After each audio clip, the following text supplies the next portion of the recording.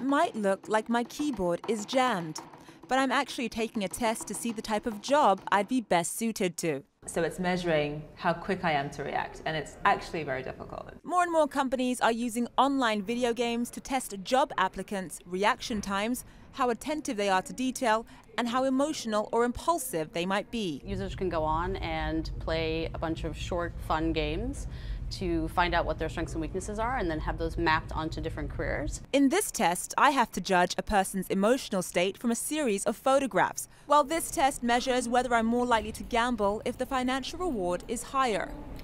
Job matching sites like Pymetrics and Knack are both front-runners in the race to make video game testing the norm among recruiters. But can a video game know you better than you know yourself? This test labeled me as good at memorizing and generous among friends, but it also said I was emotional and impulsive. The other thing is that you were really good at putting in effort and getting reward out of it. So I'm a hard worker. You are a hard worker. The main benefit to this is when somebody's going through thousands of resumes, this type of testing can be way more informative than looking at somebody's GPA. But one word of caution. Experts say that some of these tests can lead to discrimination.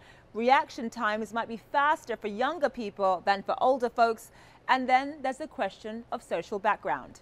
People who are from socio-cultural groups where they've been exposed to games, technology, puzzles, problem solving will do better than people who are from socio-cultural backgrounds where that was not part of their experience when they were growing up. And that's unfair and wrong. But HR companies like Mercer are so intrigued about the benefits of online game testing that they're asking their best salesperson to take the test so they can hire people who are as similar as possible. Basically what these tests do is they run those people through the games and come up with a profile, and then you run everyone else through the profile.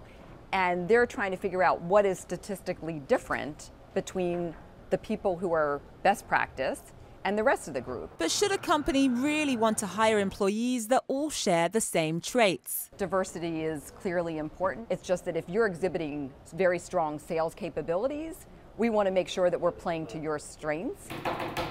Zain Asher, CNN, New York.